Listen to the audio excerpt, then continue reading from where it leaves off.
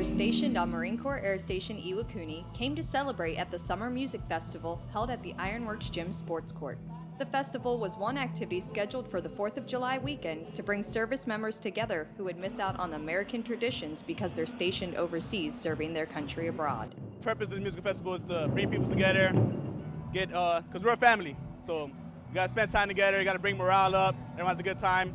My purpose of my job here is just make sure everyone stays safe, make sure that I do community policing, have fun with people, talk to them, show them that we're here. The sound of music reverberating brought out service members and let them experience the togetherness the armed services offer everyone during the holiday weekend.